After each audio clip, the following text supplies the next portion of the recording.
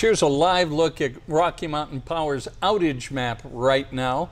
Little more than 1,300 customers are currently in the dark. The outages are mainly concentrated in the Salt Lake Valley. Outages are expected to be restored over the next few hours. And with that, Bob, one of those big outages took place in Salt Lake City after fierce winds blew a crane at a construction site right into power lines. Fox 13 News reporter Jenna Bree joins us live tonight from Sugar House to show us what happened. Jenna.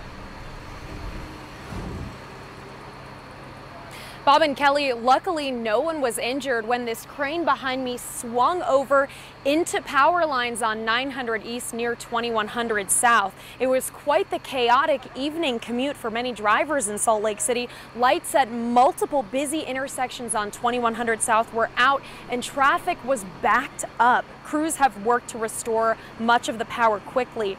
Battalion Chief Ryan Mellor says they had to de-energize the lines to prevent a fire from starting.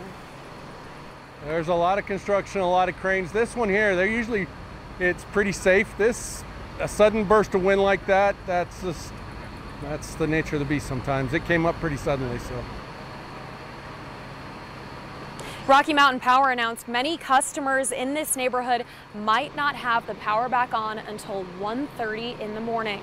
Reporting live in Salt Lake City, Jenna Bree, Fox 13 News, Utah.